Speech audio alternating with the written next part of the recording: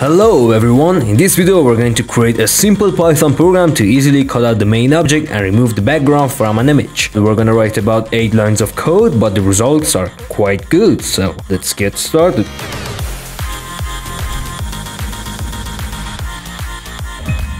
Before writing any code, you need to install 2 libraries by using the pip install command. The first one is EasyGUI, which you'll see why and how we use it in a minute. And the next library is RamBG, which can help us remove background from images using AI. After installing these, we're just going to import them into our Python program. The first one is remove from the RamBG. Next, let's import the EasyGUI. And the last one is image from pill, which I guess it's pre-installed, but if not, just go ahead and install this one as well. This library adds support for opening, manipulating, and saving many different image file formats. Alright, next let's define a variable called input path. So this variable is going to contain the path of the image that we are going to remove its background. But instead of giving the path manually, we use the EasyGUI that we've just imported to pop up a GUI open file window. So it's going to be easygui.file open box. And let's just give it a title as well, select image file.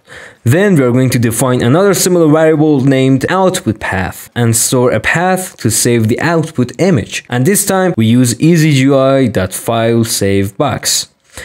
And the title would be save file 2. Alright, then we use image.open from pill to open our image, and in the parentheses we have to specify the path of image, which is stored in our input path variable. After this, after that we have opened the image, we use the remove library from RamBG to remove the background of image, and finally we store the output in a variable called output. And at the end, let's save the image from output in the output path that we get from the user by writing output.save in the parentheses the output path. And that's it. Let's test our program.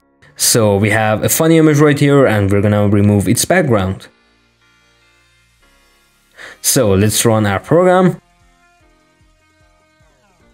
Alright, this window is from EasyGUI and we need to choose the image that we want to remove its background. And of course you can choose from anywhere in your computer and you're not limited to your code directory. Alright, and now we have to choose where to save the output image. Your output image is going to be in PNG, so make sure you're using the PNG format as the output. Alright, let's see. Oh yeah, it worked. Let's check out the result, and wow, it's actually not that bad and it did a good job, especially at the edges. And yeah, this is the end of this video. Don't forget to like and subscribe. Bye.